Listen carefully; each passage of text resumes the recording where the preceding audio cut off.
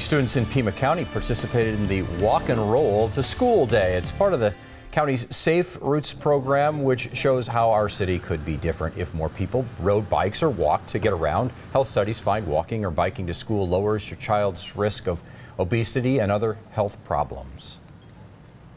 It can solve a lot of our world's problems, whether it's childhood obesity, whether it's neighbors not knowing each other and people not going outside, whether it's street congestion, whether it's our streets that are crumbling and falling apart. If we didn't drive cars as much, our streets would be in better shape. Sounds like a win-win. For more information on how to get your child involved, head to kgun9.com.